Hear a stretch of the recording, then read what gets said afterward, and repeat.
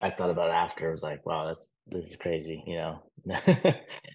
see that much money. But I was also thinking like in the moment how like that wasn't in my mind at all. It was, like it's easy to think about that, like you're playing for this much. But like in that moment, I was kind of like rethinking about it. Like I just was thinking about winning, and that's like all that came into my mind. And like you could easily distract yourself from like the money coming into play and then really getting like shaking yourself up and get nervous. So that was cool. Just kind of something that I was thinking about.